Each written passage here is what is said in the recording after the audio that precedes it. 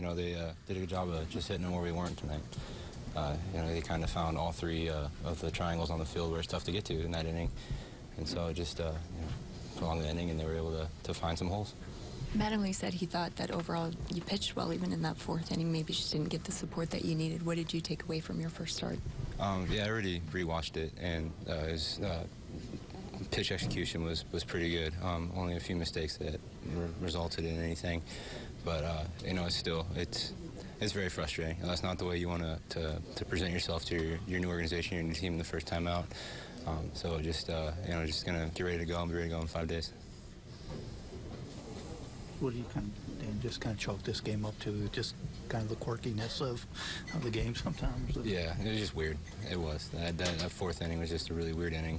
You know, I just kept making pitches, and they just kept finding holes, and so that's really what it turned out to be.